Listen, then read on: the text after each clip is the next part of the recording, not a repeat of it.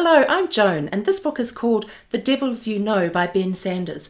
Now, we're very proud of Ben because he's a terrific New Zealand thriller writer with a few books under his belt, and as a Kiwi, he writes really well now on the international stage.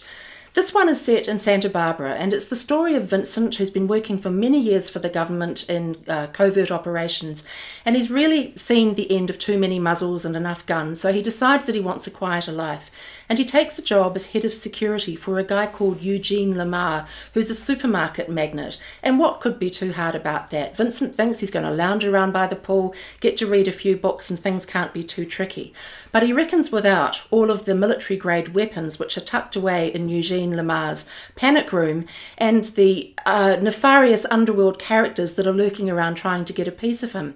Add to all of that, Eugene Lamar has a very interesting daughter who's currently on a book tour promoting the virtues of war, which clearly Vincent feels differently about, so he'd quite like to have a chat about that over a drink. But getting to that point and taking care of her father and keeping the criminal underworld at bay is quite a full-time mission. I think what Ben's done is really get to the dark heart of sunny Santa Barbara, and I loved it.